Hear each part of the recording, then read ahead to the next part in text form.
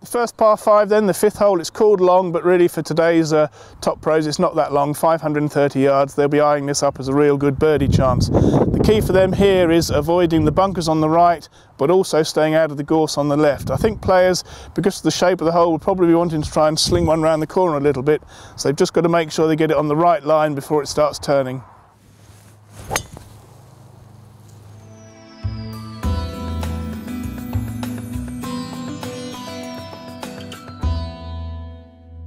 This is the problem if you overdo it down the left on the 5th, you end up in this area here where the gorse is. Now even if you're lucky like I am to actually not go in the gorse, which will probably cost you a penalty drop, you're still in the wrong position really, because the green is doglegging round to the left there and you can't actually see it from here.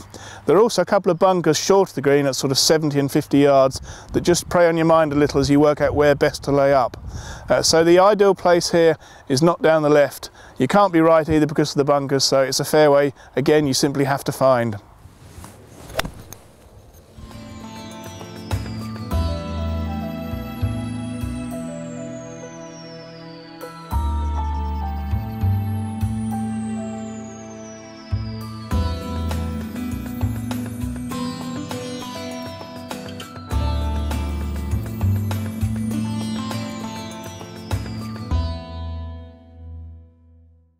The 5th green is an interesting one. There's lots of shelves and layers on this green, and there's plenty of scope here for some interesting pin positions.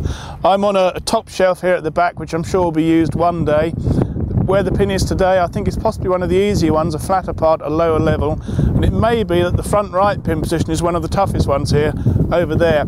There are also 2 bunkers to avoid, one short right of the green and one in the middle on the left here, as you can see, and everywhere around the green, if you just get it slightly wrong, the ball's going to gather away and run off down the slopes.